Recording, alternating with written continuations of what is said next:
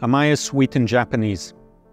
Amai is not just a company to make another exit. We're helping to solve one of the world's biggest problems of sugar overconsumption. And we are building a new category of healthy foods for our people and for our little blue planet.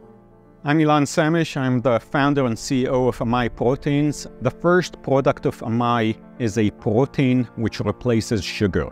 Sugar is a huge sustainability problem to the planet. It is grown in a land bigger than the UK and needs huge amounts of water, pesticides and herbicides. And then you need to transfer over 180 million tons of sugar with a huge carbon footprint. We can solve these issues. We designed computationally the most stable and sweet protein, which is on average 3,000 times sweeter than sugar. We make it in a brewery. We grow the yeast, we taught the yeast how to produce it, and at the end of the day, our business is selling a white powder which makes people happy. Our hyper-sweet protein is the first sweetener which is tasty and able to reduce up to 70% of the added sugar without compromising taste, health, and sustainability, and in a cost-effective way. Saturday morning, October 7th, 6:30 a.m. There was a siren.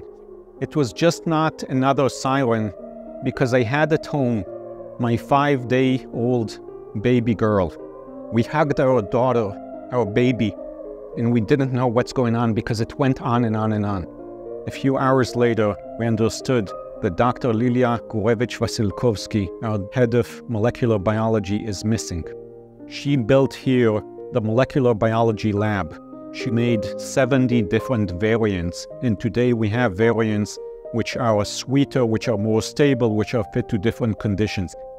Dr. Lilia was murdered after she was in the Rave Music Peace Festival not far from Gaza. In a startup, unlike corporate, if the door is closed, you go through the window. Lilia was one of those folks that if the window is closed, she will go from the chimney. She was a real fighter. She drove to Amai every day over an hour from Omer to here when she could have amazing jobs close to home for one thing. She wanted to make an impact on the world.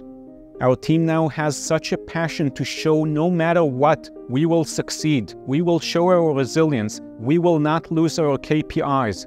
People are here because of their passion to have a meaning to their life, to help make a better world.